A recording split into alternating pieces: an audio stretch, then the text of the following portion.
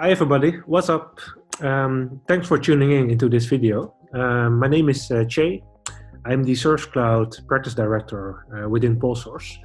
PolSource is a global boutique Salesforce partner. In today's video, we are going to share with you our thoughts around the Salesforce Winter 21 release, and then mainly focus around the Search Cloud features. I'm doing that together with Ignacio Vera and Andrew Artemis. Ignacio Vera will show you all the nice things around Einstein for Service. He will also show you a short demo around it. And Andrew will share his thought leadership around the other Service Cloud features.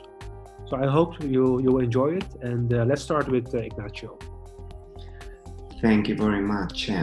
Hi everyone, my name is Ignacio Vera and I work as business analyst at PolSource. Today we are very excited to share with you some of the key new features for this upcoming Winter 21 release. So let's start.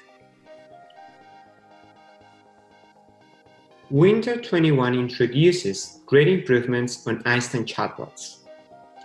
Admins will now be able to create a bot from templates that include popular actions such as create a case, create a lead, or look up an order, all with optimized conversational text and close, so you can customize it and go live faster than ever.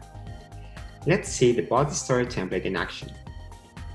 Go to your setup menu and type Einstein bots.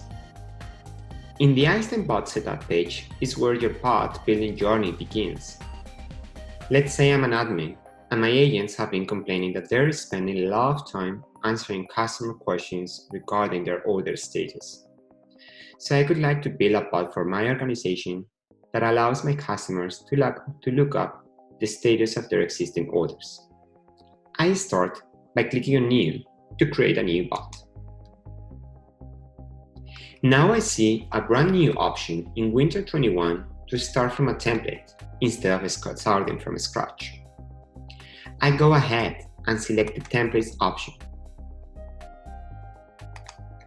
Now I can personalize my bot by giving it a name. Let's call it PolSource bot.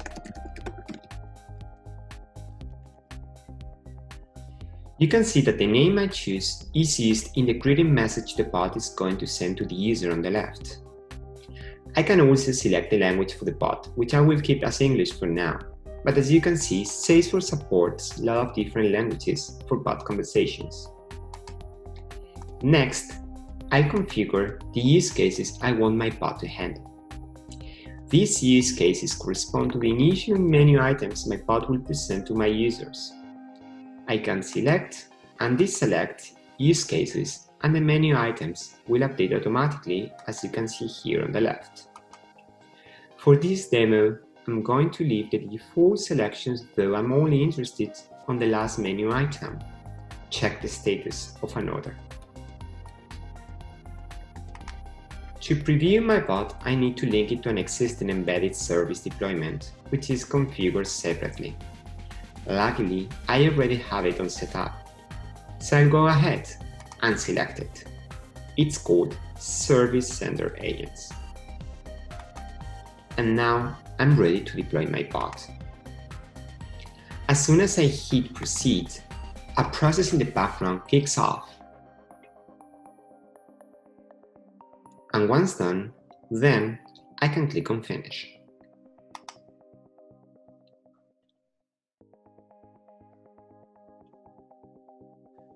Voila! My bot has just been created, saving me all the time it could take to build this bot from scratch. I can start previewing the actual conversation my customers will see when they are interacting with the bot. At the same time, I can see the underlying configuration here on the left-hand side that produces that conversation experience and seen in the bot preview. Let's go ahead and activate this bot.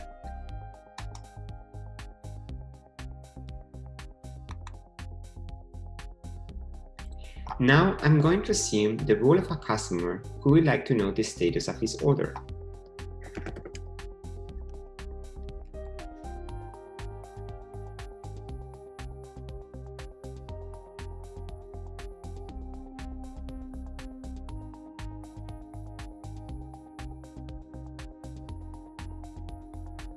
and I'm going to select the check the status of an order menu item so I can get the status of the order quickly.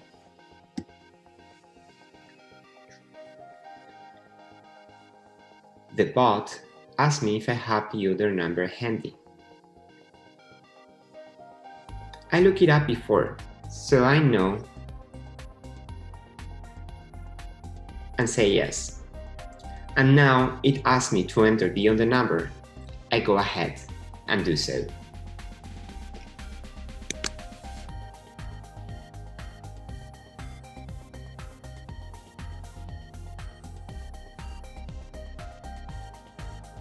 And just like that, the bot responds with the order status and the amount. The order number I just provided was mapped to the order object in Salesforce, and the bot used a pre-configured standard flow that comes with a template bar to look at the status as well as the amount.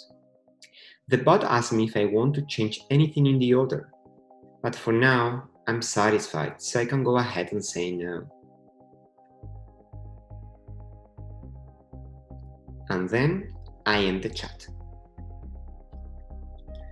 So to summarize, in minutes we have just built a bot that can automatically perform lookups and answer customer questions on order status. Next, let's see how quickly we can get up and running a service app with the new Service Setup Assistant.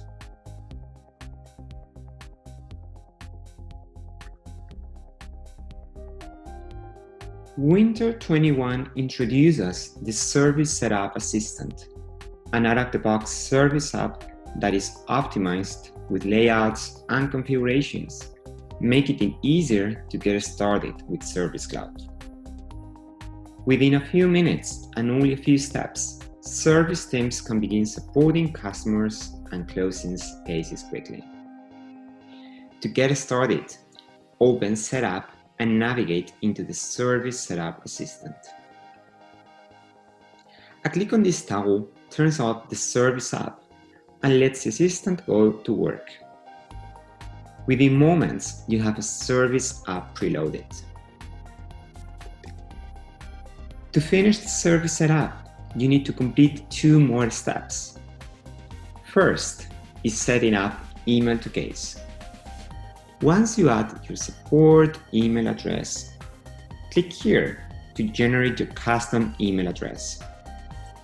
To set up email forwarding to Salesforce, copy this generated email address and enter it in your email settings provider. The last step is adding your agents to the Service Cloud app. You can do so easily by clicking on Add Users. And then entering the following information: the email of the user you wish to add, the username, their first name, last name, and the profile and the queue that you want to relate that user with. All done. Let's take a look at this new Service Cloud app. Now we have a pre-configured Service Cloud app ready for admins to focus on customizations that deliver immediate value. Winter 21 also comes with pre-built productivity tools for your service app. There are 3 time-saving macros pre-built here: escalate case, close case, and request more information, which are ready to run. In addition, there are 5 pre-built quick tests to help agents respond to customers faster. And also 3 pre-built flows in the actions and recommendations component: create a case, reset password, and verify identity. Hello everyone, this is Andrew Artemis, Salesforce Solution Architect from PolSource. Firstly, thank you Ignacio for that wonderful presentation on how easy it is to use the chatbot templates in order to set up a chatbot within a matter of minutes and just clicks, unlike what it used to be where you have to be fumbling around to set something up. But just remember, with all these great new features that are becoming easier and slicker to use, just remember always to plan and test and test and test again before you go to production.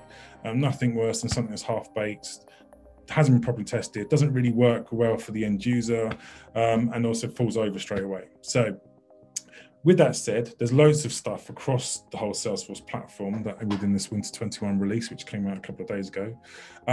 So just get your head around all of that. It's going to take you a while because like nowadays, this release is just getting bigger and bigger and bigger and bigger, which is great.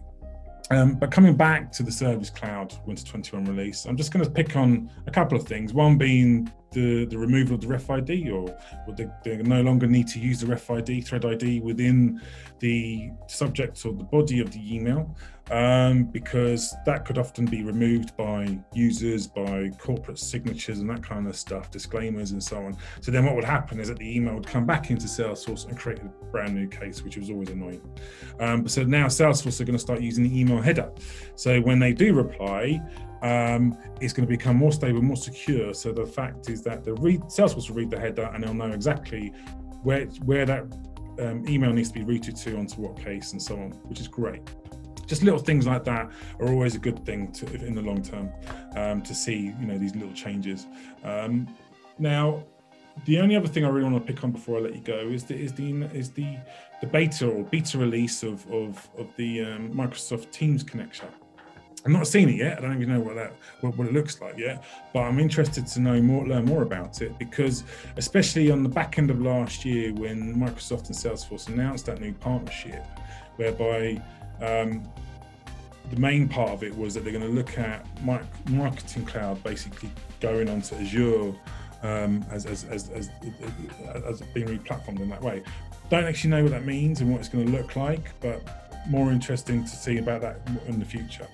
Now, but at the moment, for this release, seeing that Microsoft Teams connection in play would be great for businesses to seamlessly have sharing of information of data within Salesforce and being able to collaborate that within their Microsoft suite of products. So that's always great to see, because in the past, Salesforce has always been battling with Microsoft for setting up stable connections around Outlook, and then there's in the past there was all these plugins and so on that were made available for Excel and Office products, but hopefully this will be seeing more and more integrations with less hassle for our solution and development and technical architects and delivery teams.